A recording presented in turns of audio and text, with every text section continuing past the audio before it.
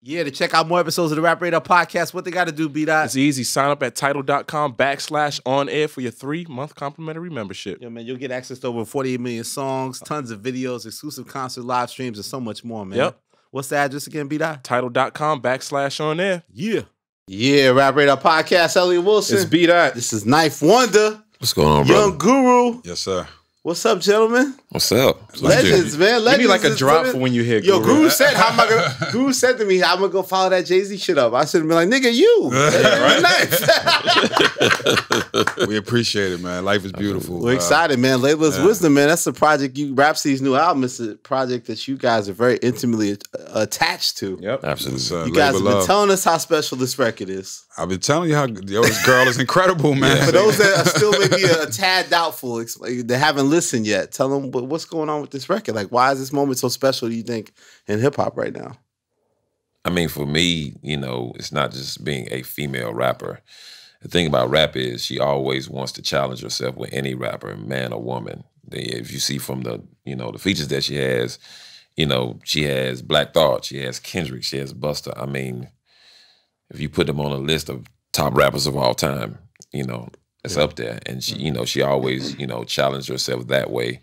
And also subject matter. A lot of people feel as if, women don't have any content in this day and time. I mean, before we talking about the 90s, of course, but now a lot of people who have fell out of love with hip hop, they say that women don't have content, they don't have anything to say other than talking about their bodies or doing this and that and the third. Mm-hmm. No real extra substance. Right. With her, she wanted content and she wanted to tell a story. And she's a gifted storyteller when it comes to that. So when you listen to her record, you really have to listen to what she's saying, not only the messages, but the double and triple entendres that she's saying and how she's bringing a message across. So we credit this as your discovery, in a sense, right? No, that's God's discovery, dog. Like, you know what I mean? It's this...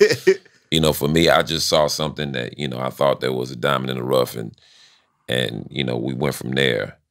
I told her the first day I met her, like, listen, if you listen to this rapper, and this rapper, I hear the raw potential, but if you listen to these people, they'll really, change the way you look at rhyme and the way you look at schemes and all that type of stuff. And she stuck with it. She stayed the course and she didn't change herself, which was beautiful. Were you sold instantly, Guru, when you first heard the music? Yeah, absolutely. The rhymes. So, for me, it's special because, one, you very rarely in this industry come across people that you have a genuine relationship with. So for me, it was like meeting Ninth for the first time. It's just like when a Jedi meets a Jedi and you just click. So besides him being, one of my best friends in the world, it was a thing of watching him grow, his maturation over the years of just, staying with what he believed in a certain sound, disproving people that came to him and said, yo, you'll never go anywhere, just sticking with that sound. And then it's like he produces for Jay-Z, he produces for Destiny's Child, he produces for Mary J. Blige. Not only that, puts together his own conglomerate and stays independent for so long. And then, I basically asked him the question, like, do you want to sign with anybody at a certain point? And he was like, no, the only person I would ever sign with is your man. And to see that actually happen, to see it be not just the signing of Rapsody, but the actual signing of a company. So, for me, it's special because it's like your cousin meeting your cousin. You know what I mean? One side is family, the other side is family. But I was so instantly, like sometimes I may bug Rapsody out because she'll spit the verse and then I hear it, and then I'm calling her like, yo, did you hear what you said? And I'm like breaking down her verse to her, you know what I mean? But it's just, that's how amazing she is as a writer. So it was just, it was just the work put in. It's no nepotism, and it's like it's not an overnight success. And I put things on. I mean, we feel like we've all experienced that journey with you guys with her, right? Yeah. So it's just putting out the right music, putting out the right tapes, doing the right features, and then finally having that time to say, okay, here's going to be the first full length, major release. It feels really good to be. What makes Laila's Wisdom different in your mind, Knife? Like what made your approach here? What makes this project different than people that may have already loved Rapsody's mixtapes and feel like those are full projects in a sense? Right. I think the time we took to do it. We started Laila's Wisdom May of 2015, right? And to take that long to craft an album, it really took me out of my box, because I think the longest record I've ever worked on was either The Listening or The Minstrel Show, right? But, you know, other than that, you know, all the Merz records that I did, the Jean Grey records, the 3 Buckshot records. You used to just knocking those out. Man, we did.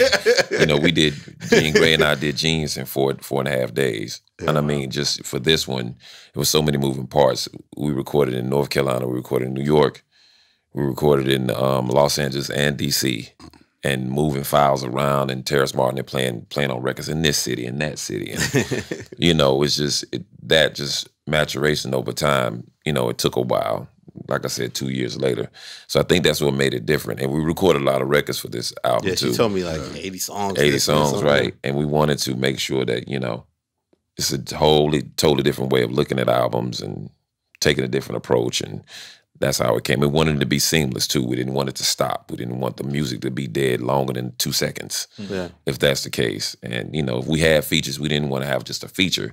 We wanted the feature to show up in a different sense, like on Nobody when Black Thought shows up and the beat just totally changes. That's like that beat switching. Yeah, right. Yeah, that's it. Don't get to that. Yeah, so, you know, there's that thing, and we just went, you know, to that. And we were beat switching even before I did Duckworth for Kendrick. Yeah. Like we had this beat switching thing going on. So, you know, we thought it was something different. Like, can we talk about Duckworth in that sense? Because, I mean, people know you produced that last song on Kendrick's album, and that thing was interesting. Besides the intricate story that Kendrick is telling, the beat mirrors it, right? Like the way the beat switches and the bass lines come, like it mirrors the drama. Like it starts off kind of light, and as it gets serious, like the tones change up with the storyline in a sense. I gave Kendrick like 20 beats. You know, it was a crazy day in Los Angeles because I think at 1 o'clock that day, we went to see Snoop. At 6 o'clock that day, we went to Dre's studio to see Dre, and then we saw Kendrick at 11 o'clock. I'm like, that's the West Coast. Fantasy, right? Fantasy shit. You know what I mean? And I said to Rap, I was like, man, anytime an out-of-towner can come and do that in a day, we've accomplished something, and, you know, we're at a certain level. So I played 20 beats for him, and he's like, I'm going to live with these. And then in June of 2016, he sent me a 9-second snippet of him putting his camera at the computer, and he played like when the beat switches. And I was like, what's that? I texted back, what's that? He LOL, and I ain't hear from him again for like 6 months. And then these rappers is evil, beat out. And so, TD Dave is, you know, who is kind of, and shouts to Dave, man, because doing this album, I called Dave a lot. I called him a lot, and we talked about strategies and all type of things. So shouts to him. Oh, you know, for Rap's album. Yeah, for Rap's album. He gave you some advisement on that. Absolutely. Because you never can stop learning from anybody. And for him, he hit me. He was like, hey, man, I need the samples for these 2 songs. I'm like thinking, oh, I got 2 beats that made it. Then he hit me back and said, as a 3rd beat, I need the sample for information for it. And I was like, oh, okay, I got 3. And then he called me back and was like, I said, man, I got 3 joints on there. He like, nah, it's 1 song. I said, what? You know what I mean? Like, what's going on? And he's like, yeah, man, it's the greatest story Kendrick has ever told. And for him to say that, listening to Kendrick as long as I have, I'm like, there's no way in the world that's the greatest story. And then Doc called me the night before South by Southwest. And he called me, he said, man, I want you to mix the beat. It's your beat. I want you to mix it. And he sent the session and we mixed it. And it took us a couple of times just to get through it, just to hear. And my man Crisis, who's been a long time compadre, brother, friend of mine, producer in arms, said, man, are you listening to what he's saying? And so we finally listened to what he said, and it was like, yo. And the original name of that song was Life is Like a Box of Chicken. The chicken incident. Right. So which is crazy. And it's a full circle moment because, you know, that tweet went out, you know, from back in the day. He was like, I want a knife, one to beat, and you finally got one, and you murdered it. It was crazy. He sent that tweet out August of 2010, and I met him at Rock the Bells on that Saturday. Oh, wow. But he tweeted it that Friday night. Wow. And I met all of them at the same time, and not knowing he sent that tweet the night before. Oh, wow. So when did you first grasp the story? You was talking about Top Dog, and like, what was it like for you to first hear the narrative? Oh, my God. The first thing I did, I hit him. I said, man, is this story true? And he said, yeah, man, it's true. He said, man, actually, I'm leaving some stuff out, but everything is true about that story. And he said, man, it's the last song on the album. It closes the album together and, you know, brings it to a finale. And people gonna be hitting you like crazy when we drop this. Yeah. And the thing about Dot is, if you ever work with him and make an album, you can't say anything until that album drops. Yeah. And so also they say he's very meticulous himself and heavy-handed in his music, right? Oh my God! Like he knows exactly what he wants to do, you know, what he's trying to get to, and you know the points he's trying to make, and the soundscapes that goes with it. Right. So we had a night at the studio where obviously Ninth is, you know, he had to work on the record at the studio, right? Oh, so Duckworth during the rap but so obviously no. Obviously, some people in our studio, you know what I'm saying, the studio in North Carolina knew about it. So I'm just building on what you said about nobody's supposed to know. He came out and made the biggest statement I've ever. He said, man, if I hear or find out of anybody even remotely talking about this, you can never come back to the studio ever again in life. No tweet, no snap, no nothing. Don't tell your mama, your girl, nobody. Nah. Yeah, it was real. It was real. Classified information. Yeah, absolutely. It's a lot of classified. But it led up. It was Secret was the big reveal when we didn't hear it till the album came. It yeah, exactly. It's so hard in this climate, right? Because it just takes one loud mouth or somebody on Snap or putting something up. You know what I mean? Like it's no, you know, in the age of social media, there's no secrecy anymore. There's no suspense. There's no turn on. Yeah. You know, and it's like for him, he really believes in it, and I'm not trying to disrupt that or will never disrupt that. Even when we did To Pimp a Butterfly, like we had to sit on that for months. That was the hardest thing ever to do, like just to sit on that and just not tell anybody. A complexion, complexion for rap, you know what I mean? Like just talking back and forth and, you know, him telling me like, yo, man, she's the only feature on the album. Crazy. That's big. And I'm crazy. Like, a rap feature, and I'm like, we gotta sit on this, and people asking me, and and you know, I teach class, I teach at the university, both of us do. Yep. And I know it's hard for him. Anytime something comes across the wire, whether it be a Jay-Z record, a rap record, or your Did first Jay-Z turn down the Super Bowl? Yeah, your first contact, like my whole semester, kids is asking me, like, yo, so what's up with that Kendrick album? You know anything about it? When Damn was coming out, I'm like, nah, lying, nah. I don't know nothing. Now, if you don't know anything, nah, man, nothing. And the whole time I'm on it, and I can't say it. So when the record came out, and I went to class, man, they were mad at me, bro. They was mad at me. We weren't mad when earlier this year. I'm kind of mad at you actually because this record is not on the album on Rapsody's album, Pain. What the hell? Because that record came out and it kind of like shook the internet a little bit. Like we weren't expecting that.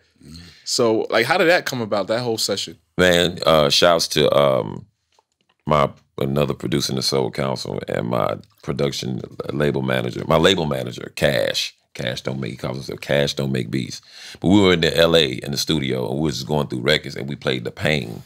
And Cash was like, hey, we got to put that out now. And that was a record that was produced by Knots.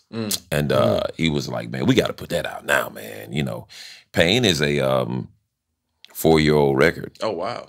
And so, you know, they just put it out. And so when we did these Jam Rock Fridays, we just started putting out records that we had been sitting on that we had, and Pain was number one. But we all had personal records that we were like, okay. What was yours, Goo? Obama Like My Shit. It's just my joint. I was like, we can't waste this record. Like the record was just so good. And it was just, you know, I'm still from that school of we got to warm this up. We got to give, because I'm trying to convert people to Rapsody. So, you know, as much as we realize that there's a fan base out there, I'm not about preaching to the choir. I want to just expose as many people to her. So I was just like, we got to warm this up before the album come out and let people, and that's one of them ones where she's just spitting. And, you know, everybody has their personals, but that one was like, man. Which one again? Obama Like My Shit. But it's funny you say that, because I remember a while back you tweeted that there's no such thing as a first single anymore. You still believe that? Yeah, it's not. It's not no first singles no more. Like we could have a complete plan of whatever way we want to go, and then when the album drops, people are gonna pick whatever record that they like. Like there is no first single where you're like, oh, okay, I'm just gonna concentrate on this one record. I don't believe that anymore, and I don't believe that that the way that we used to do that is still valid. You know, radio is going to pick up on what they want. And some things may not hit radio. Some things are just organic. There's people out there that have full careers that have never touched radio. Right. So, but at the same time, there's a lot of people out there that's like, oh, radio's dead. Radio's not dead, right? Because you still have this thing where you have millions of people that are funneled, you know, through this one station. But because of the internet, because of, you know, podcasts, because of so many other things, now people get their music all over. My children listen to music through YouTube. Right, my son is 14 years old. You know what I mean? Like as much as I, you know, give him a TIDAL subscription, like he still listens to music because he visually wants to see people. Right. But I also see the effect of what it's doing is that he's learning about the past music. If a Tupac movie comes out, he sits and watches all the documentaries on Tupac. My son is like the biggest Tupac NWA fan now. Wow. You know, or if Prodigy passes away, my son goes and listens to all the Mobb Deep records. You know, and to him it's the same thing as Bob Marley passing away when I was 9 years old. And like, okay, now let me go back and listen to all the music. It's the same thing, but that access, I believe, has squashed the way that we used to think about rolling out records. Yeah. Speaking of production, and London, you mentioned Knots.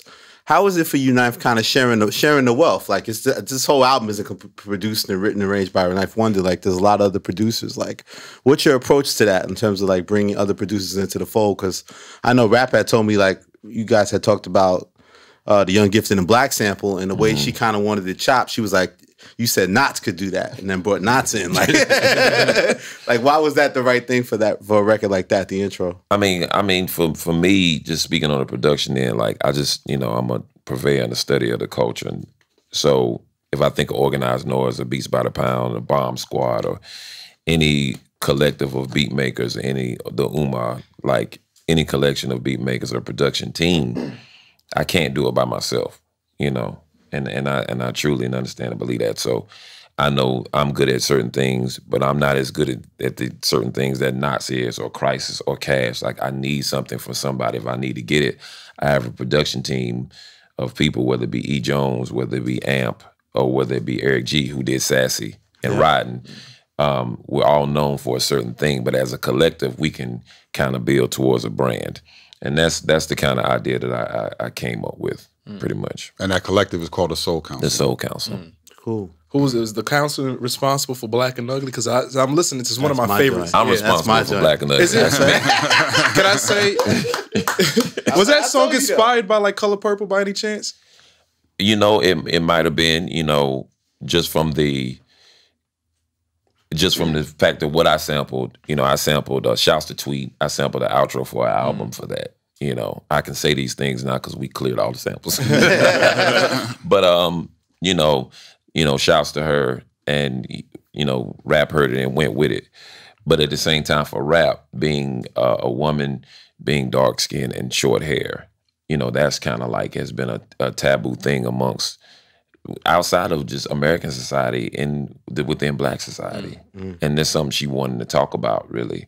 You know, I remember when they used to call me ugly, you know, just that type of thing. So, you know, that's where she took it. That's why, because I thought about that scene in The Color Purple when Danny Glover's talking to Whoopi. He's like, you're ugly, you're black, you're a woman. You're not at all. Yeah. But dear God, I'm here. Yeah, that's right. You shake funny. You shake, you're a woman, you're nothing at all. Yeah. Exactly. And you know, that's just her approach. That's just been her approach to everything, man. That's like you know what's crazy, man? I go around playing the record for, you know, we went around playing the record for the people that we could play it for. Yeah. And, you know, certain records have struck a chord with people. And we went in the studio with Busta Rhymes like a month ago, and he ordered us to play the whole thing. You know, the order. You don't say Busta? Yeah, order. And, you know, he loved the whole album, but he said, man, Black and Ugly, man. Oh, my God. But the record he's on too is just, it's killer. The way you flip the Goody Mob record. Yeah. I did the first part of the beat, and we had somebody else come in, coup de grace, that played over it. You know, the little Desperado guitar at the beginning, and then when the beat switches, Busta's on that beat, and Eric G did that beat. Speaking of samples, that Jesus Coming to end, and what's that band to go? Time to go. Yeah, it's us, Otis Johnson. Yeah, Otis Johnson. Yeah, well, that's a great. It's a great. I mean, speaking of Duckworth, an incredible outro to Kendrick's album. Talk about that Jesus Coming and like the storytelling on that joint. Oh my God! Like that was a record that she wanted to get Amber Navar from the group Moonchild on. That's the lead singer of Moonchild, and she put her on it, and they just came up with this like haunting way to take the album out, man. Yeah, and it's so like, oh my God, it's like just, not making it about herself. That's what was interesting, right? But speaking in the, you know, the first verse is about a kid overdosing at a party. The second verse is about a mom and a daughter out being, you know, being victim of a drive-by. And the third one is about, you know, two soldiers from two different worlds and two different religions fighting to get home to their family.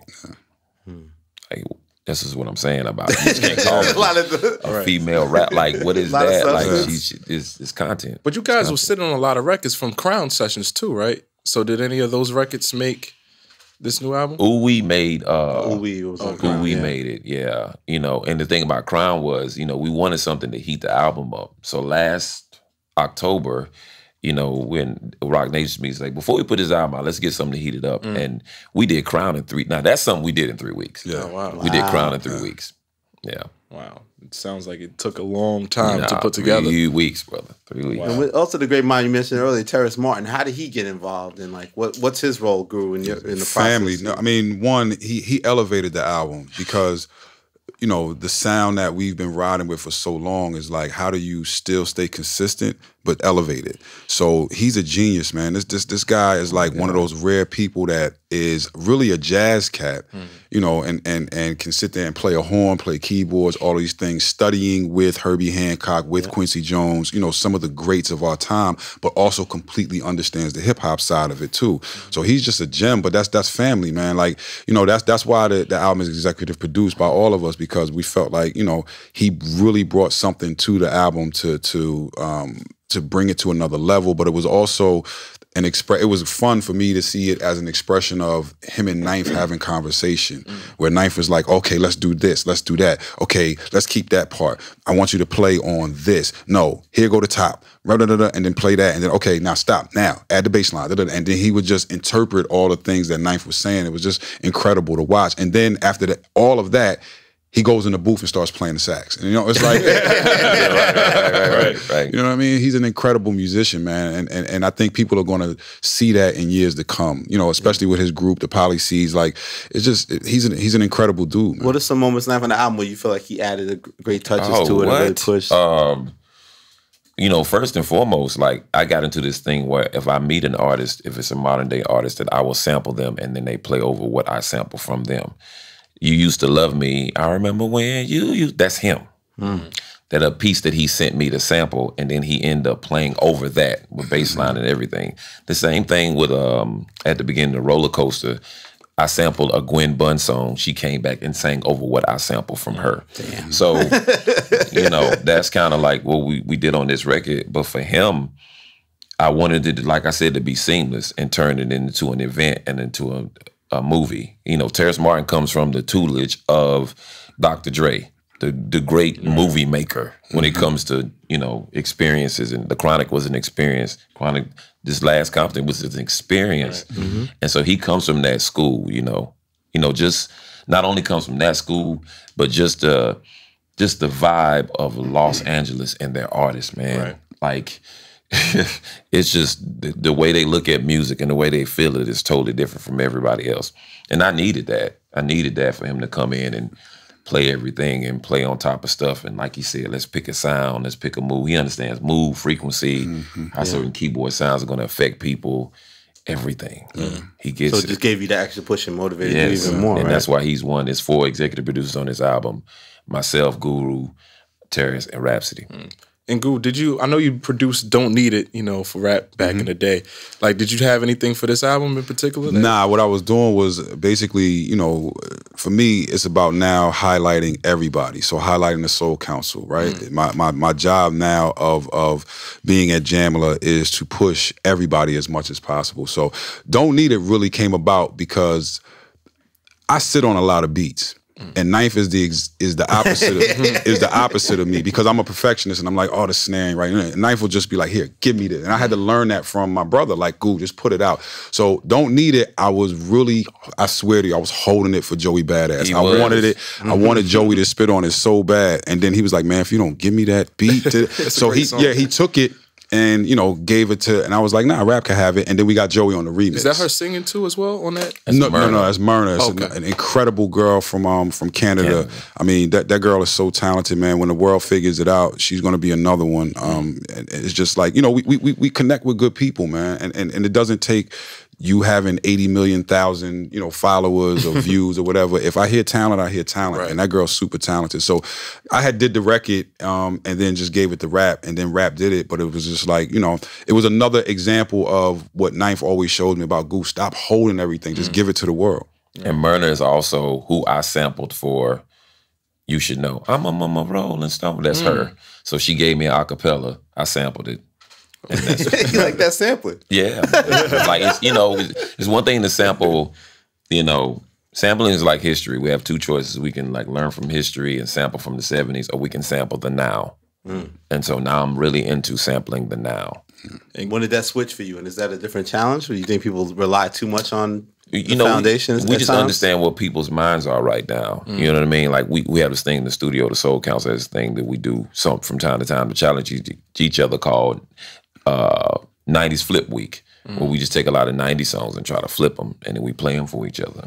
So when it came to like Crown, you know, when we did Crown, you know, I flipped a song, a few songs on Crown. We're gonna not say what it is, because they're not. But you know, so you know, those are the things we've been trying to do. So for this album, I did the exact same thing, but the tweet joint with Myrna, with Gwen Bunn, with Terrace flipping that, just a lot of stuff that's now, and doing it that way. But cool, you took something old and brought it new with Sister Nancy early this year, man, on the Jay-Z 444 band. Sister Nancy the whole Jamaica trip was incredible, man. Like it was incredible. Just, you know, that rhythm is a classic rhythm in reggae, you know what I'm saying? And then to have her actually come to the studio was an amazing thing. And it was just like the whole of Jamaica was like right there. Everybody that was important in reggae music. And it was just like the way that the Marleys treated us, you know, taking us out. But to actually be at Tough Gong,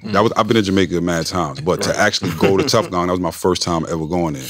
And just you feel that vibe when you walk into the studio, just and to know the history of Bob Marley and the fact that he actually bought Tough Gong and that the family still owns it and what that place means to the culture. And we had like sort of like an impromptu session in there where I just started playing reggae music, just like really starting at ska and coming all the way up to right now. And it was just like the vibes in there were amazing, man. It was a great thing. You got to understand something about Goo. Like when we talk, he travels the world and I travel the world. Like when we talk, it's not, when he texts me, it's not like, yo, I went to the club. I went to the club that night. We did it. Nah, it's not that. Like, he'll send me a picture of a bridge with great architecture. Like, do you see this bridge?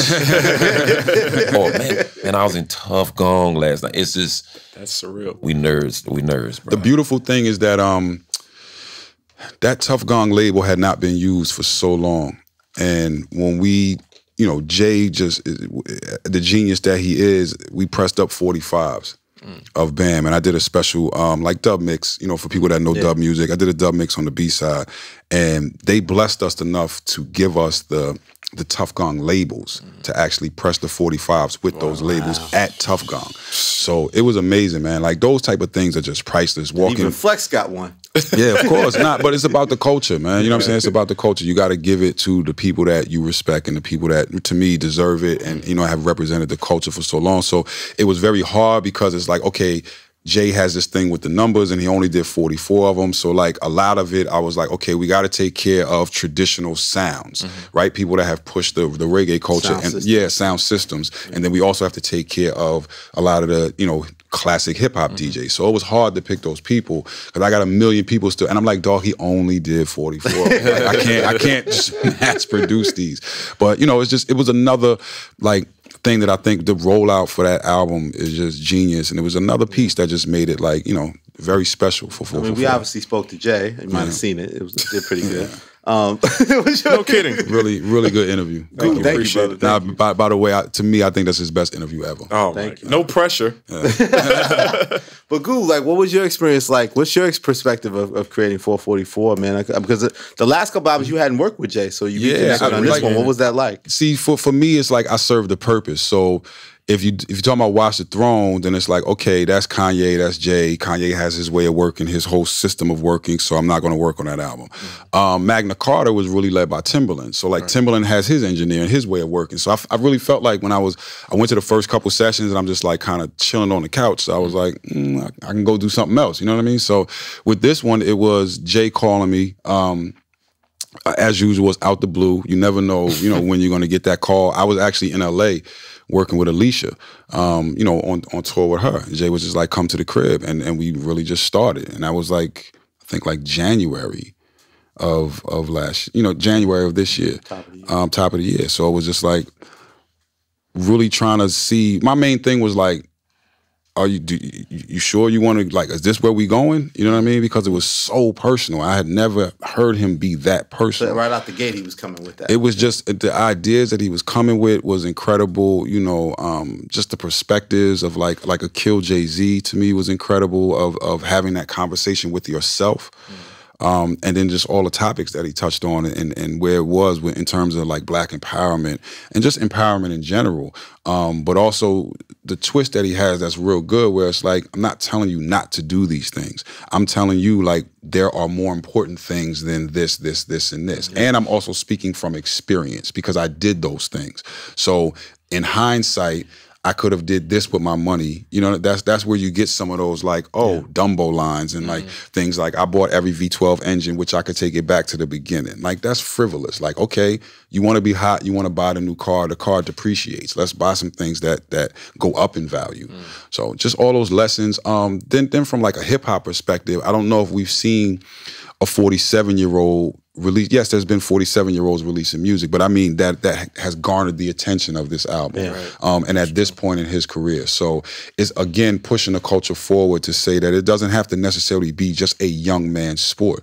So, we get to a point now where we see that we can have some maturity in these albums. U2 still makes albums. Like hip hop, we have to get to a point where we can understand that there's no age limit to it. It's a mental sport.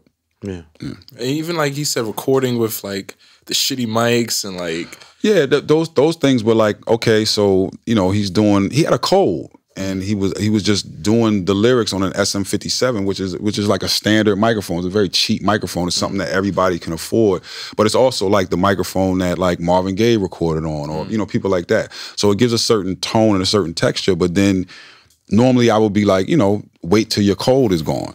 Yeah. So but it gave such a texture to the music and added on because of the fact that it's like we're recording with those type of microphones, or just the recording in different places. Those type of things really added on. So it was just, again, it was another adventure.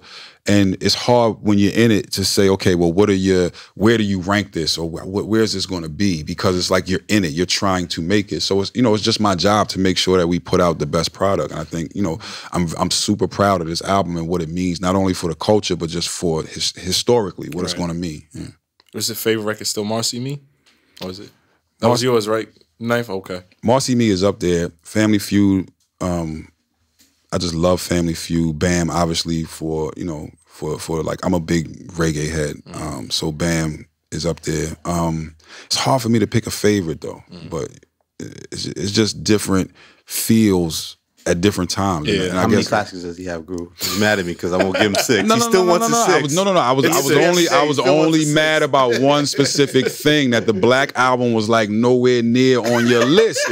Like you had to get talked into the Black, and I'm like, yo, that should be okay. So before 444, I had a holy trinity. Right. I had Reasonable Doubt, Blueprint, and Black. We're gonna get Knife Wonder's opinion on it, right? Yeah, we should definitely get Knife's opinion, right? And of course he's gonna go a little bit towards Black because he produced on it. But my holy trinity was Reasonable Doubt, Blueprint, Black. And then I was saying 444 was a little early for me to even, I don't like when people go classic like just out the gate for an hour. I'm like, yo, it was less than 24 hours. You haven't even absorbed what's on the record. It's impossible, you know what I mean, for you to absorb that fast. So, I was arguing to say, is 444 going to be in that top 4? And I think it will be. Yeah. But time has to tell that, and the people have to tell that. I'm also a person that like, I have my personal opinion, but then I know I'm in tune with what people like because I DJ. Right. So, I'm in tune really with what like it could be outside of my personal taste, but then I know where to rank it because the people rank certain things. So, again, you guys touched on this, but I never had American Gangster that high. And the people pushed American Gangster up for me. And that was like, okay, like y'all really, like, it wasn't like a bad album, but it wasn't in my top discussion. And people are like, no, you're bugging. I want to hear these songs, these songs, these songs. So, you know, I listen to the people a lot of times too, but that's so really my Volume 2, which is B-Dot's the big advocate for that one that he keeps pushing. I agree with the opinion. I think it's the off the wall Thriller argument, where Off the Wall to me has better records, Thriller has bigger records, and you have to respect both. You have to respect. Like a lot of those records to me were bonus tracks, and they were already records that were kind of hot, and he just threw them on at the end. It didn't feel like that was part of the process of those albums. It was like I absolutely love Volume 2. You know what I mean? But again, it's looking at it from a historical standpoint of saying, to me, in my mind, that's the point where Jay became not only just like a leader in the rap world, but it's like that album pushed him into like pop culture. And you can definitely feel the difference. You know, if you're going through it, it's like, oh, snap, now everything that I'm doing like is really affecting culture and outside of just hip hop culture. So that's what that album meant for me. It was like that turning point of superstardom, not just a star, but like superstardom. Those songs still resonate today. You can still play It's Like That, you know, Money Cash Hoes or Jigga My Nigga. Like Reservoir Dogs. I mean, come on. Right. He's not giving him, me and Gu agreed on. We're giving him 4. We're not giving him 6. I'm giving him 6. We're giving him 4. We gotta get your opinion on this. I don't know. Reasonable Doubt, Blueprint, Black Album. That's my top 3 still. Yeah. Whether I'm on the Black Album or not. My 4th album, favorite album, is Hard Knock Life. Volume 2. Yeah. And then after that, I put 444. That's for me. Yeah, that's a good I don't know this 6th classic. I don't know. You know, would have been a classic album for me. If it wasn't a double disc, it would have been Blueprint. I'm sorry. I've said sorry a million times. So many songs. Jesus Christ. I've said sorry a million times. Like if that would have been just one CD. My bad. It would have been, it would have been, my bad. If we'd have broke that down to like 12, 14 records, it would have been amazing. Here's another great debate. This is going to go on till the end of the year. It's The Damn versus 444. What's the better hip-hop album of the year? I got to go with 444. I mean, it's my record, so. You know what I mean? but that's a great debate. Yeah, it is a great debate, and I love the debate, but don't take anything away from Damn. Like, don't take nothing away from it. That record is almost like it's immaculate. Like, the boy is incredible, man. Yeah. He's incredible. Like, he's one of my favorite MCs of all time, and I can say that like strong. And I'm not, it's hard for me. Yes, exactly. You just hit it. It's hard for me to have the conversation with people because I have to ask them, when did you come in? Right? Because I was a K-Dot fan. Right? So I've been there from like him going to radio stations and me knowing people that worked at those radio stations and getting the tapes and getting the songs, and me like, certain people had never heard Overly Dedicated. Certain people had never heard Section 80. Certain people had never heard the Kendrick Lamar EP. Right. But I'm one of those people that was like at the South by in the audience singing Pussy and Patron, like as they, you know what I'm saying, was doing it. Like, so it was, you know, it's different for me, but he's an incredible MC, man. That whole conglomerate, like they have everything. Like I'm a huge Ab Soul fan, you know, that thing too. So it's just like, I don't know. It's very rare that you get an MC of that caliber. We're not going to see another one of him for a very long time. Like that guy's really good. And then where he's going with the music is just like you can see him moving on purpose and what his purpose is with each single move. So I just love exactly what he's doing and where he's going. His sonic choices to back up exactly what he's saying. Yeah. What's your take now? When did you realize Kendrick was one of those all-time special talents? Probably around Overly Dedicated Section 80. I thought that he was, you know, at a time where people thought that not only lyricism was dead in a mainstream sense, but the subject matter of what you talked about was also dead. You know, that people didn't want to hear that. That's the biggest barbershop argument. Like, don't nobody want to hear that. But 2 million records later, you know what I mean? You know, he kind of broke the idea of this doesn't sell, or concept albums doesn't sell, because Good Kid, Mad City was a concept album. Right. Super concept. And for you know, again, I always talk about my students, you know, for them, I mean, when it first released, like, is it this generation's Illmatic? And I believe it is, because the way it runs together. And you have to think about the kid who is 14 and that's their first rap record. That they really sat and listened to. Yeah, right. Yes. You gotta put that in perspective. So, you know, does he belong with the greats? Absolutely, man. Yeah, Absolutely. already. Like that's not even an argument. And I mean, if you think about it hard, you know, if you go Section 80, Good Kid to Pimp, damn, how many rappers in history can we say did that? Yeah. I actually had this discussion with a friend yesterday, this week actually, And I don't we know was talking what are those like people don't consider Section 80 an album. Is that it's an album? I do, yeah. Like it's an album. Yeah. But it's like the false start, almost like False start. well, like for instance, you know, 50 Cent, of course, Get Rich, but you know, we think about like the Full Clip album that he put out. Yeah. You know, like the Guess Who's Back. It was like, But no disrespect, that wasn't Section 80. I know, but Like 50 was burning up the mixtapes, and I think the mixtapes on purpose is what got 50 so hot. But those are purposely rhyming over other people's tracks. Right. Right. You know what I mean? But then he put out the Guess Who's Back joint on the Full Clip label, and I guess that was like the prelude to what was going to come. But he's saying that was more like mixtapey vibe. It wasn't like a full Right, kind right. of Yeah. album. Different time now. Yeah. Like we talking about that time with 50 Cent. Like when it was a mixtape, it was actually a mixtape you got out the street. Yeah, he was the first kind of do it without the DJ, Yeah, but he right. still was rhyming over other people's beats. Yeah, He was exactly. terrorizing. But now your mixtape now is like an event more so than ever because of social media and the platforms that it's on. It's just not just I'm just put this out. Yeah. You know, I had a conversation with Earl Sweatshirt once, and he B-Dot's favorite. yeah, Sarcasm. You know what I'm saying? Brilliant kid, man. You know, he said to me, he's like, you know, the difference between, you know, your generation, Ninth, and mine is, you know, y'all, the first time you heard Wu-Tang was 36 Chambers. And I was like, yeah. He said, you didn't hear the Wu-Tang demo tape. You didn't hear the Wu-Tang this, the Wu-Tang that. You didn't hear any of that. He said, man, people have been watching my mistakes since I was 15. From YouTube First to song you everything. upload. First song you upload. It's like, boom. Yeah. You know, discography begins. It's discography begins. And that's the difference between. And also, too, back then, we used to put out physical copies. So it was like, if somebody put out something, everybody didn't have Slum Village Volume 1 because it was a cassette tape. Yeah. So it was us that was up on it. And then once that physical thing is filtered gone, down, you got to start dubbing. And it's not so easy to just go on YouTube or go on SoundCloud or whatever and listen to this person's whole history. Right. So it's like even that physical part of having to go get that person's history was different. So it was like now you can just, everything you do, every mistake you make, every rhyme you ever spit, everybody can go back and listen to that whole thing. But good, why would it, on the rec with Rapsody, she said that you said that she should rippity rap more? Like, She was just in a zone. She was in a zone. And I love that. I love that because it's real. She was, you know, there's a section of the album when people get into it that has to deal with love, right? And not just from a woman's perspective, which I love because she says it from all perspectives. But it was just like a week or two where all the records that she was sending was these lovey-dovey records. And I was like, Ninth, did she just break up with somebody or something? What is going on? He called me. He's like, man, hey, baby girl got a rap, man. I said, what you talk about? He said, man, I like the lovey-dovey. I'm into it. You know, it's cool. But she got a rap. I said, all right. So I said, I hear you. So I hit her up and I was like, look, man, a goose say you got to start rippity rapping, man. You got to rippity rap.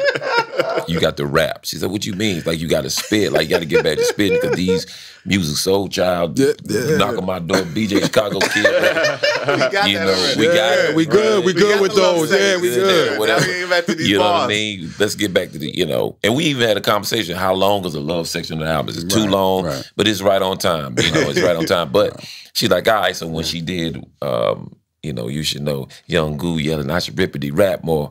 And she put that in the joint. Yeah, that was real, yeah. What do you think back to the state of the game, even the female side of the game? A lot of attention now has been there, right? It seems like there's a lot of talk of, you know, Nicki being so dominant and now, like, who's going to now really take the flag and run with it? Remy stirred it up by dissing her.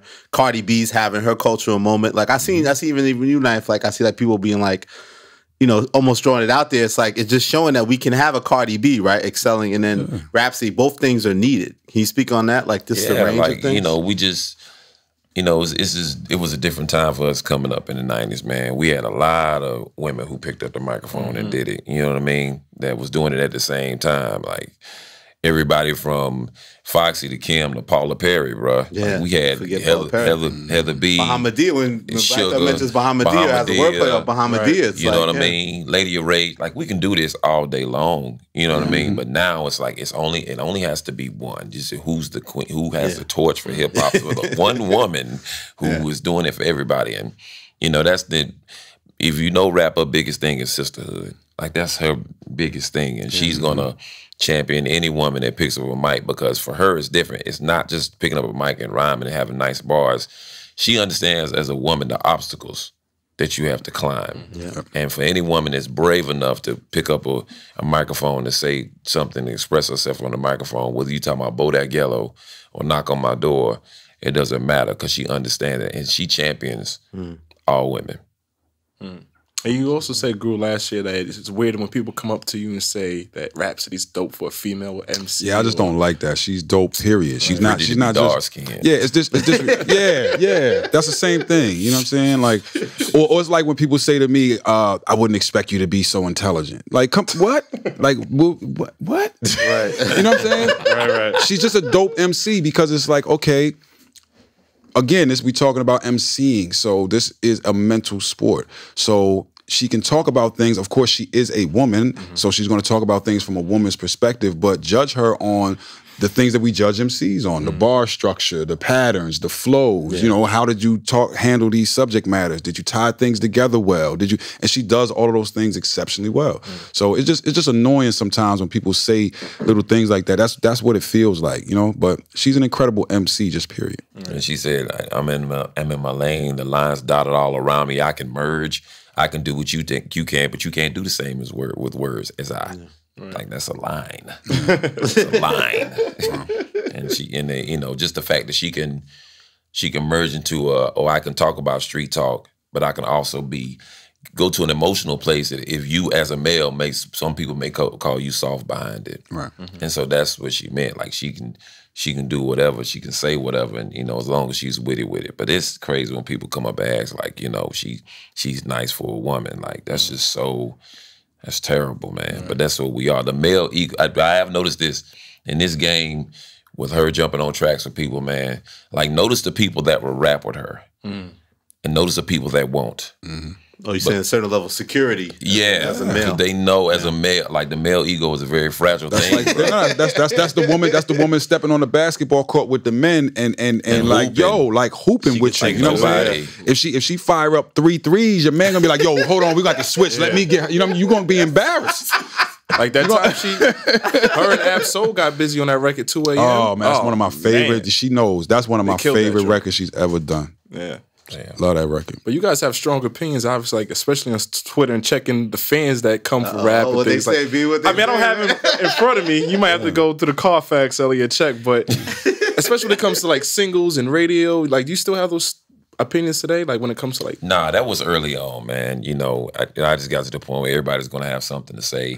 The best way to shut them up is through the work. And so, you know, I used to go to Twitter battles or whatever with people. I think we all did that because we were all trying to figure Twitter out at some point. Right. But, you know, people are going to, trolls are going to do what they say. You know, they're going to do what they do or whatever. But I think we all figured out how to handle trolls. Just don't say anything back. Yeah. And, you know, now it's like, I don't get that much trolling anymore because now the work is there. They're seeing it everywhere. You know, it's her 3rd record with Kendrick. It's like, I might as well shut up now because it's kind of out of my hands. But it seems like as if radio still isn't, because I saw not too long ago you were talking to a fan about like the dynamics of radio, and it feels like that's not necessarily an objective anymore for you guys, or?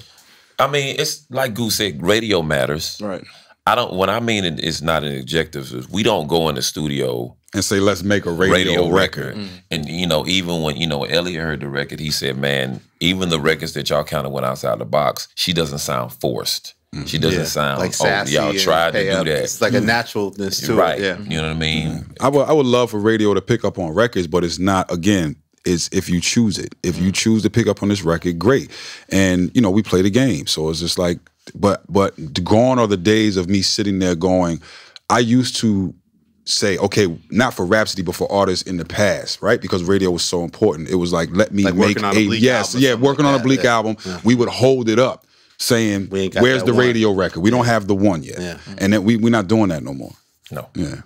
At all. You guys said something too, Goo. Like you said, I didn't understand them. You could probably give me more clarity. You said counting streamers like when the NBA added a 3-point line. It's needed, but those who played with one like should be remembered. Yeah. So okay. So that means this. People got to understand when we was counting numbers and there are certain things that you can quantify, right? People used to count how much did you sell, right? Would you do your first week, right? All of these numbers that we use to quantify things. Now with streaming, people have to understand, imagine if I got paid for every time that the Blueprint played in somebody's car. You're counting that number now. You understand what I mean? So you added a 3-point line. We were playing in the game before there's an ability for you to score more points now because we're counting streaming, which I think is necessary. I'm not saying that streaming is where we're going. It's very necessary. It's the future of where we're going. And in actuality, when we figure out everything, it's going to be a bigger revenue stream for all the artists. It's going to be an easier way for you to make more money than just off of album sales. But when you're coming in, then comparing your career now to careers of the past, let's remember that these people were shooting without a 3-point line. That's really my point. You understand what I mean? In the league. Yeah, so they were playing in that league without that 3-point line. So their averages, all their accolades are without this thing that you have. But in some sense, is that a good thing? Because I feel like nowadays, it's almost like you don't measure success by numbers, right? Because if I love Rapsody's album and I think it's dope, I really may looking like how many thousand like I'm not going crazy about the exact consumption number. I more so am gonna say the album is dope, right? Like I think a lot of fans now, it's kind of shifted where, 50 Cent era was the epitome of people were following numbers. But now it seems like it's more measured about whether or not we subjectively think something is good or not. Yeah, absolutely. And that was the point of what I was saying. I was saying that it's necessary, right? We're in that era now. And I love, as an engineer, I love solving problems. I love figuring it out. I love and know that I'm in a time that's changing. Every time I've seen it change, I know that it's changing. So it's like, this is a beautiful thing. If we don't have the sales of the physical albums anymore, then we need something for the artist to have a revenue stream. So this is creating something where, okay, now everybody can make money off of the streams. But it's also a thing where I see some of the younger artists like kind of comparing themselves to other people, and it's just like, whoa, hold up, fam. Like, remember, this guy was shooting without a 3-point line. So, it's just different in terms of the argument. But I think it's a great thing. I think where we are still has to be figured out. We actively have people in Congress lobbying for certain laws so that people can get more money or have an equal share of money. We just haven't figured it all out yet with streaming, but we will. Like, this is new, guys. Like, I'm saying that to the world. Like, guys, this is new. We're just figuring this out. So let us figure it out. I'm not saying not us as a community, us as a collective, a music collective, and say what's fair. What's fair for the artist? There can't be just one rate. Because I could be, all of our music, everybody's music is on the same platform, but if I'm on your platform and I get these many streams per week or per year, my value is stronger than the person that didn't get this or that. So my rate should be different, is what I'm saying. There can't be just this blanket rate, because it will undersell for the people that overachieve, and then it will make it unfair. So we just have to figure out what that actually is. And then, but, again, this is the greatest time. I have a scholarship in South Africa, right? I didn't want to go there and just go and be like, oh, I'm walking through and just, oh, woe is me, and people are, okay, actually do something, right? I don't like going somewhere, taking pictures and being like, it feels like an outsider, right? When people come into my neighborhood and want to take pictures, it feels like, oh, look at the monkeys in the cage. Like, it's like a zoo, right? So I wanted to be involved. So needless to say, I started a scholarship in South Africa for my lane, for School of Audio Engineering. I pick a kid every year. I pay for them to go to engineering school out of Langa, which is, to me, one of the worst areas that's affected by gang violence, poverty, everything. The one thing you notice by walking around Langa, some people don't have water. Everybody got a cell phone. Everybody has a cell phone. They don't have an Apple phone. You know what I'm saying? They don't have an iPhone, but everybody has a cell phone, and they're consuming music. So it's like the world is opened up now for everyone to consume your music 24 hours a day.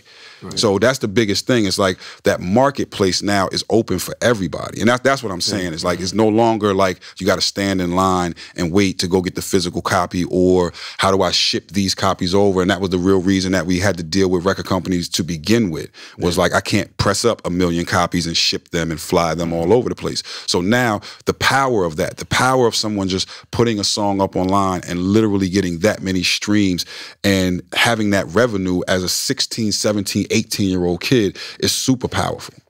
Yeah. Speaking of scholarship education, I mean, now if you're you're a professor now for like over a decade now, right? Yeah. Like, how did that start? And then what is the joy, I guess, the connection you have from doing it? Why do you like it? Like, what do you get out of the process? It started, man, because, you know, I live in North Carolina, never lived anywhere else. And, you know, a lot of my friends that I went to high school with and college with became teachers.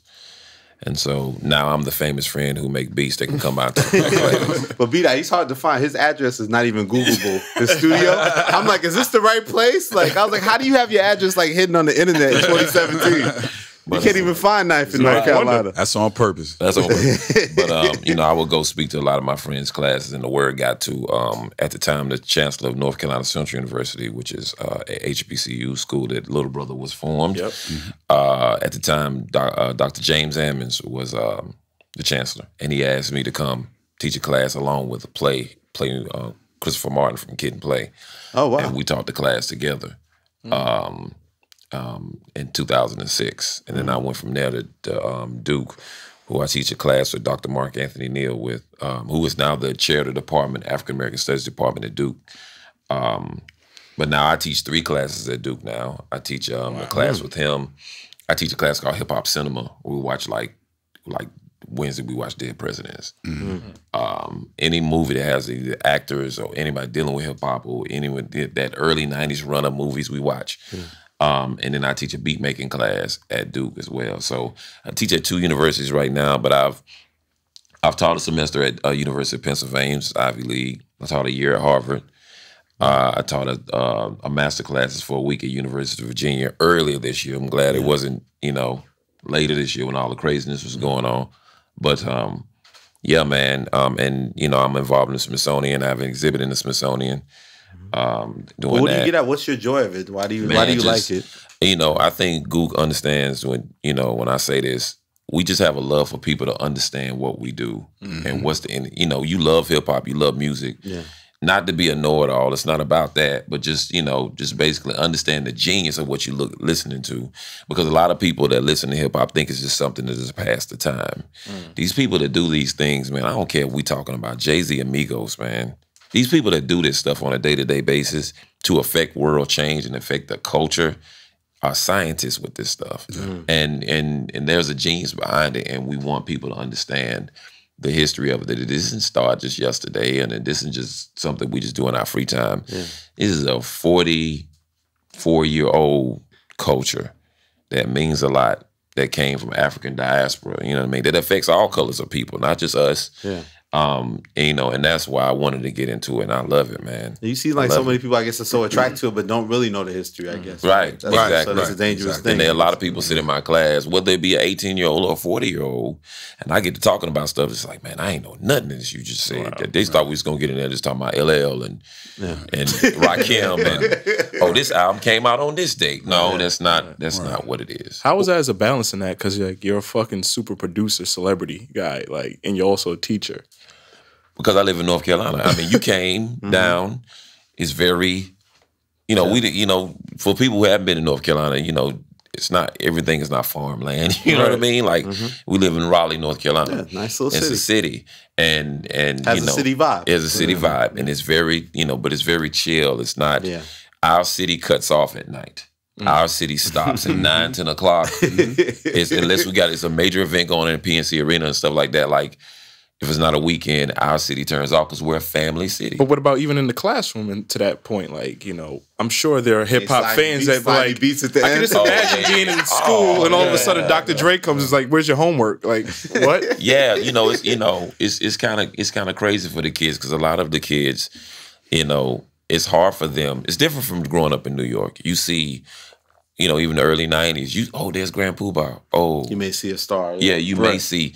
For a lot of kids, you know, coming up in the collegiate ranks, our stars aren't stars yet, but they are going to be stars, and that's basketball players. Like I teach at North Carolina Central. Duke's right here, and the University of North Carolina's right here. So that's half the NBA draft. You know what I mean? that kids are hanging out on your campus. And, you know, if you went to school in that time, you're like, oh, I remember when Stackhouse used to hang out. I remember when Wallace used to hang out. I remember when Carter used to hang out. You know, it's a thing where, you know, basketball is the celebrity in our state as opposed to entertainers. So people can't hardly kind of fathom and understand it. Yes, your professors has been on 20 million albums. Yeah. It's kind of hard to kind of grasp. Yeah. You know what I mean? Because you said a lot of people assume that you don't even fully live in North Carolina. Yeah, that's another thing too, which is, you know, even the people that live there, you know, they think that great things can't live and stay there. You know what I mean? That if you're supposed to be famous, I'm not supposed to be able to touch you. You know what I mean? New York, Los Angeles, Chicago, they all have these places where they're the rich and the famous, or the whatever, the famous people are able to separate themselves from, you know, Hollywood got the Hills, NY has the Hamptons. Like, you can do this all day. We don't have that. We live amongst. You'll see me in Walmart, you'll see me in Harris Teeter and be like, what you doing here? Right. I'm like, I got a shop, bro. Like, you know what I mean? So we really don't have that separation at home. And I kind of like it that way, too. You also get something out of it, like, to address what you're saying, B-Dot. Like, for me, I love teaching, right? And I love to see that light go off in a student's mind. But my kids or my students give me just as much as I give them. Both myself and Ninth, this is the thing that we talk about all the time, is that it allows us to stay in tune with the mind of an 18-year-old, a 19-year-old. So sometimes you get these reports that people tell you certain things, but when you really sit with the kids, it's the exact opposite. Yeah. And it allows you to just be in tune with what they like or what they don't like. Or some people, all the kids like this type of, they don't. They like a whole, I have arguments like crazy in my classrooms. And then also, at USC, it was the first time where I got to really build with an 18-year-old white kid. You understand? Like, I've never been in that situation. So I know my friends' kids that are going to Howard now and following in our footsteps at HBCUs, but then it's like there's a whole other avenue of things and how our music affects people outside of our culture. So, it really keeps us in tune and in touch. And it also develops you as a person, because as a teacher, you can know your information inside out. But standing up in front of, we joke about this sometimes because people think just because they know it that they can teach it, and that's not always the case. Like, we are literally writing a syllabus. We are creating a curriculum. I have to sit down and figure out how much points each class is for. Ain't no Serato for professors. Yeah, and the worst part about it, or the best part about it is that every single student has a different learning style. So you as a professor has to learn that way of teaching that learning style. So, like I said, you could know your information backwards and forwards, but you have to figure out how to transfer that information to the student, which then opens your mind to understanding why different people like different things. So, you can sometimes be in your bubble, or you can grow with just I'm 43 years old, so I have friends that will never be in the hot spot again with kids. They just are with their friends, and they have no idea. So when they create music, it's for 43-year-olds. Whereas it's like, I can tell where everybody's at and how fast things change because of my students. So, again, it's just a great thing for me, and the way that it works. I'm an artist in resident at USC. So, I can then go on a Jay-Z tour, you know what I mean? And then come back and still do what I do. But the biggest thing was helping the curriculum and bringing it up to a nowadays thing where at USC, the jazz department and the classical department are well defined. So they brought me in to say, okay, how do we update our modern? Right? What are the programs that the kids should be using? Now that the kids are not going to sell a whole bunch of albums straight out the gate, we have a whole program that's about live performing and everyone understanding that this is going to be your bread and butter. So you better know how to do a live performance and what is a backline and how do you deal with a manager and how do you set up in a small, bar all the way to the big arena. All of those things. We brought on so many people to help and shape the curriculum. So for me, that's the biggest thing of bringing it up to date and saying, okay, this this is how you're going to survive, and we're preparing you for a music business, you know, post-album selling. Yeah. Speaking of live, Goo, you back on that road with Hove too on the other side man. of it, man. Yeah, it's fun. It's fun. You know? The Medals was crazy. The Medals was fun, man. Why'd you cut Boo's vocals, man? I'm sorry. It was, you know, it was a great vibe. I mean, you've been with Jay so many times. Like, what do you think is going to be special? Not to give too much away, but what do you think about this 4 for 4? Just new material. You know, obviously the 4 for 4 album, and it's new material. Weaving that in with the old material is always a challenge for us, because if I was to please every Jay-Z fan, the show would be 5 hours long. Something wrong with that. So you know what I'm saying? It's like no matter what we do, we get off stage, and I got my reasonable doubt people that's like, oh, I didn't hear Dead Presidents, I didn't hear this or that, and then, you know, I'm just. But it's got to make you feel good when people revel about the sequencing. Yes, like how it leads to this song. They're amazed at how you're able to like sequence it so well that certain songs are complementing. That's why we were losing our mind at the B side. Oh, the B sides was me crazy. and him would, listen, we up in the balcony, man, and when he did Imaginary Player, man. Oh yeah, that was great. He lost it. Yeah. We lost it. Jay's great. His mind is great at sequencing. Yeah. Sequencing that show was incredible. His mind is great at going from one thing to another. You have a whole catalog where you can sort of string together all the songs that are nigga songs. You know what I'm saying? That say the word nigga to say, okay, the OJ song. You know what I'm saying? I'm not saying it as a negative word. I'm saying we obviously are going from these songs and these songs. The higher to you don't know how. Exactly. Yeah. Or just the ability to say, okay, I'm going to do the sample before we get into Family Feud so that we can, you know, set it up. Like I think that was the main thing from the response. People were like, I love the transitions, Goo. And I was like, doing like the air horn, the air. Yeah, absolutely. Even at the Made in America show, when you guys went to the other stage. Yeah, how did that come about? That gave us a little B-sides of. Yeah, we love that. Oh, Knife actually, I saw Knife was like, yeah, I think they're doing some type of B-sides thing. And I didn't know what he was talking about. I was like, oh, Knife don't know what he's talking about. I'm thinking like, he saw us go in the cart. So actually, at Made in America. Yeah, so at Made in America, I've never done that before where like I leave as soon as Jay walks off the stage, but I had to run with him to go get in that cart so that we could go around all the people to the next stage. And it was just dope. You know what I mean? We went from the big stage to, okay, he goes invite Just so that it could, you know, it was just a 2 DJ thing. I think it was really dope that Meek came out. And, you know, it was like when Prince used to do a whole bunch of shows and then he would leave the show and then go to a club and play afterwards, do a secret show and play afterwards. It's the same thing. It's like, okay, let's go do all the B-sides, you know, on a different stage. Like after party kind of thing. It was also these people that had great seats or were there standing there at the main stage all day. Now these people that were over here get, you know, front row seats. So it's just like, it was our festival. So we could do it. Do whatever we want. But that was a great feeling. I say because of like the response from Jay's B-sides, I say that he has like the best solo discography in hip hop. Is that fair to say? It's definitely fair to say. It's definitely fair to say. Who has a better discography than Jay? Nobody. Solo. Like I think Outkast has the best group as a duo. That's arguable. But I would say Jay has the best solo because just the response from like the B-sides, people want those more than the hits. Well, it's just that the people don't get to see those all the time. So you have to understand something too, that we have a wide range of fans. So, you know, you definitely okay, let me give you another example. You go to Essence and you go see I don't know. Let's just pick a group, just a classic act, right? Or let's say you go see Mary J. Blige. Or Mary J. Blige, and you don't hear those songs that were the songs of your life.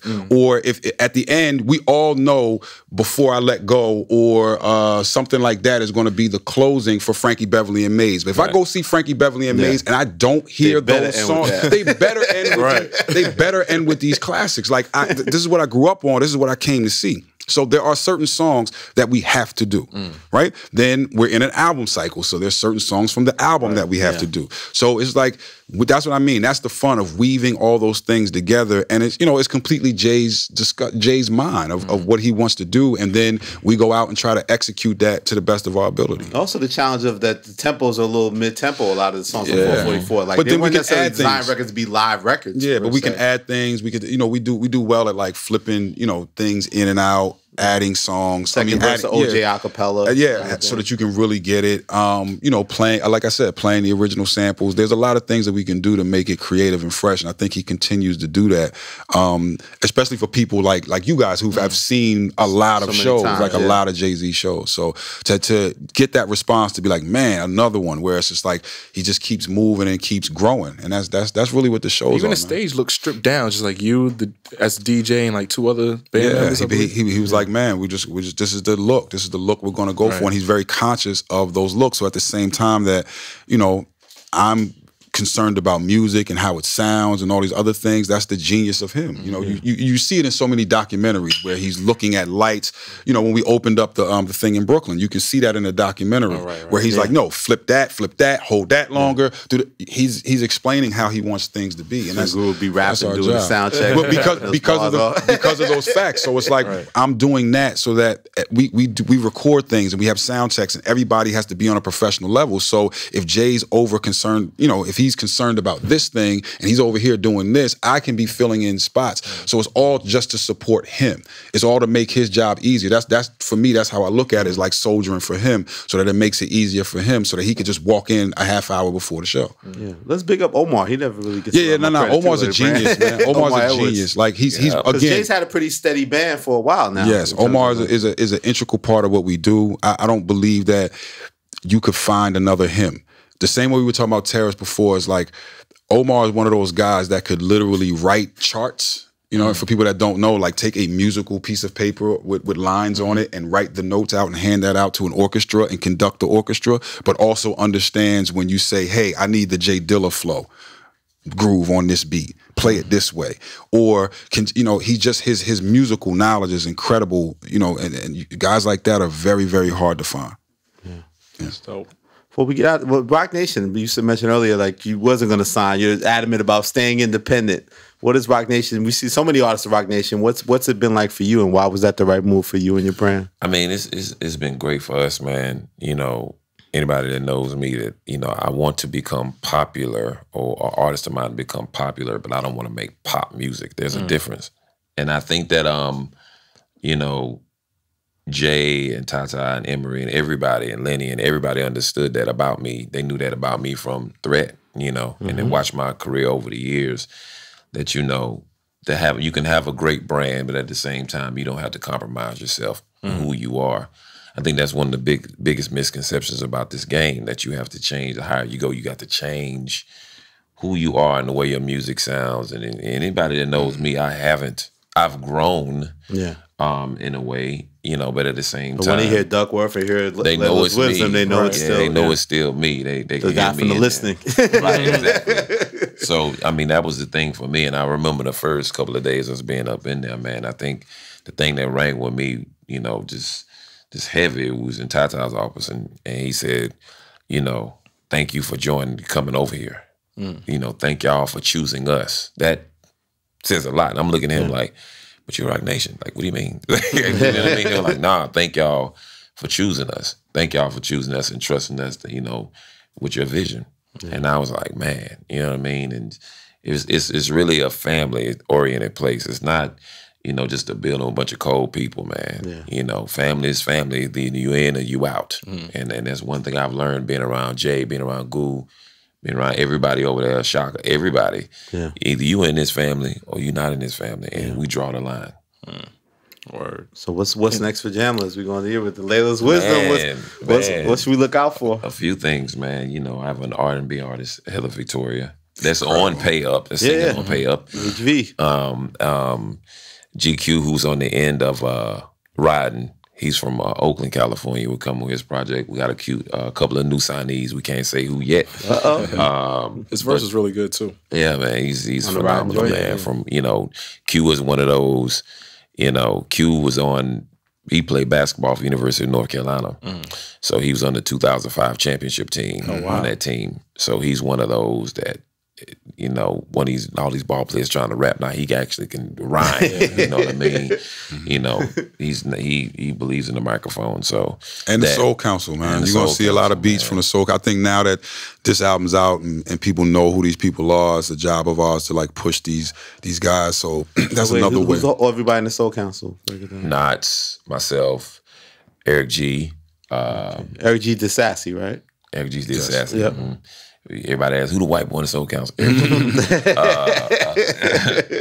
E. Jones, Amp, Crisis, and Cash. That's us. And, you know, we believe in our sound and putting it together, man. And I think one of the biggest things out of all of this is, you know, Goo and I have been friends since 2003, right? One of the first weekends that we were hanging out, man, I saw his twins on the couch and he was like propping them up because they were so young. Now how old are they? 14. You know, but you know, we decided to, you know, start a management company. Game Theory, right? What's going on? The Game You guys want to manage me? What we doing? It was a natural progression, man, of us doing. We were already doing these things, so it was just like, okay, we need to put this together, not only just for our artists, but for outside people too, because we've been just naturally doing these things and putting them together. But I was like, one of the biggest things that I was saying in ninth is the learning experience of no matter, even if it's family, you need to formalize things and you need to write things down on paper. Yeah. And it's not a game anymore. It's not a joke. And we are like clearing samples and going through this whole process and showing independent people the whole process. So when people say things to me, sometimes we're like, well, Jay will win. And people be like, oh, well, it's Jay. And I'm like, no, it's not magic. It's not magic. People actually sit down and work. It's a lot of behind the scenes. It's a lot of behind the scenes work. So it's really just that. It's us showing people how to do everything correctly. And that's real. And then having that mind state of trying to do it right. So it's like, no, we're not trying to jerk any artists and take money and do all of that stuff. We want you to win. We want you to get a lion's share of the money. We want to protect you. We want to make sure that everything is right. You may not know about this, and this. So let us show you that. So that's really where it came from. It was just a thing that we were already doing, but we needed to formalize it. So you guys officially manage Rapsody? Yes. Game Theory? And Heather Victoria and Q as well. I mean, you know, it's just, you know, shouts to everybody at Rock Nation, man. Everyone, from Jay to everybody, Pat, Wendy, everybody. You know, the same as Def Jam. You know, Def Jam's our, you know, marketing distributor, so they have really been in our corner in a lot of things we've been doing. You know, that's a historical label. You know the history of the culture. And my Jamla staff, you know, Jamla's ran by 4 people. Myself, Guru, Cash, and Tia is our production manager and product manager, and she's been my best friend since we've been 13 years old. Wow. So, you know, we do it all ourselves, you know, on the Jamla side, but as far as everybody else with Rock Nation and Def Jam, they have been very, very, very helpful and instrumental and patient with us. We're putting out this record. So it's 2015, right? Yeah. So what's next for you? Google more car commercials? Right. I'm on YouTube. So this nigga's on the fucking Infinity. What the fuck is going on? It's an ad. And the AT&T joint, I'm like, yo, this guy's on engineer. He was like, nah, I'm just going to be a photographer. Nah, I'm just going to be a DJ. I mean, now I'm a great engineer. My photography is real. That's a book coming. Eventually. I'm not. It's something that I don't want to pimp. So I'm never going to do it that way. And I respect the art of photography. I am someone who is studying. I'm going to get better. But there's so much respect there for the art that I don't want to just put a book out and people buy my book because they like my mixes. You know, I don't want that. I want them to love my photography, and I feel like when Ye was like, "Don't call me a producer rapper," right? I'm gonna be charting with these niggas. Like I'm gonna be one of the best photographers in the world. You did a recent panel with like some of the biggest, it's just like gods in the game and people that capture what our culture really look like. But also on my marketing side, you know, I'm over at TMA, which is the marketing arm.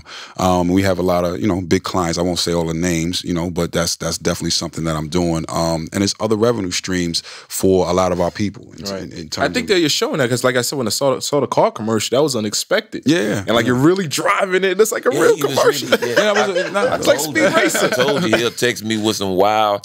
Yo, man, I had to drive around the curve. They had me doing like 60 in the car. Like it was super fun to do, man. The hard part is like the director was like, okay, go ahead, get it out your system. So we was on a track and he let me go because he knew I wanted to just like go as fast as I could around this whole track. He's like, all right, now we have to film this, right? So you literally have to drive, and you have to be driving like with the hands in the proper positions. But he's like, okay, now sharp right, and then it's like all because camera movements and the weight. And there's a car right next to you with a camera mounted to it, and you can't hit this car. And you got to hit your mark, and you got to drive the way that they want you to drive, and nod your head to the music like you're not really. But you know, it's a great opportunity. Not only did I do, you know, be in the commercial, but I got a chance to make the music, and then later, that's, you know, you'll see the group that I've put together, because I have a group now called Coup de Gras. That's just going to be a whole other, you know, aspect of myself, and just a whole other lane of things that you wouldn't expect from me. So you know, it's just good. That's what's up, man. These guys always got a lot going on, man. I know. Did you give you a car for that? Like a check in the car? I thought they gave him a ride. Price is right or some shit. The bag was right. Let's just put it like that. The bag was right. Word up. It was right to follow up with you guys, man. Absolutely. Ninth Wonder, Young Guru. Thank you guys, man. Two of the great minds. Make sure they get that Laila's Wisdom. Yeah, go pick that album up. Stream it on TIDAL now. Right now. And everywhere else, man. All right, B-Dot. Yes, sir. We out of here. Rap Radar Podcast. Yep.